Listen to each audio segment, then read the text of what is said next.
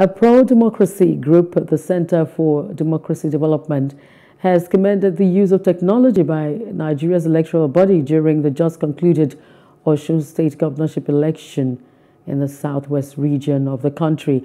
The center, while announcing its key observations from the election to newsmen in Abuja, said the deployment of the bimodal voters accreditation system, a recent technology deployed by the electoral body to transmit results real-time from its online portal, as well as the collaboration of stakeholders, were evidences of a violence-free election.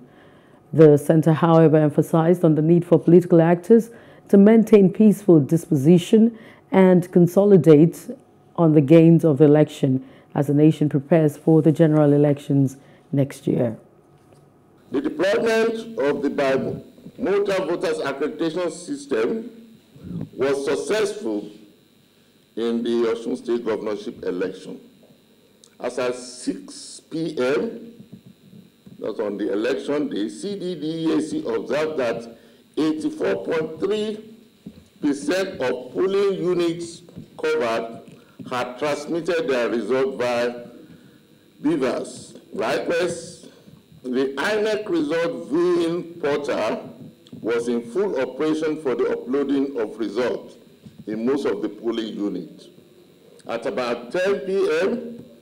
on the election day, 99.7% of the results were available on the IRAM.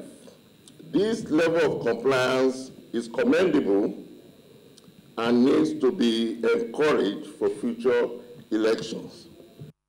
I only need to add that there's still a lot of work to be done going forward.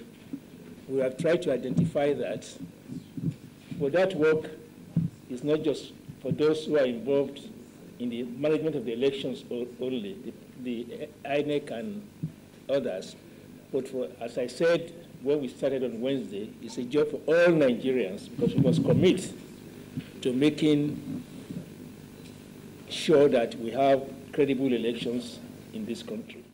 Hello, hope you enjoyed the news. Please do subscribe to our YouTube channel and don't forget to hit the notification button so you get notified about fresh news updates.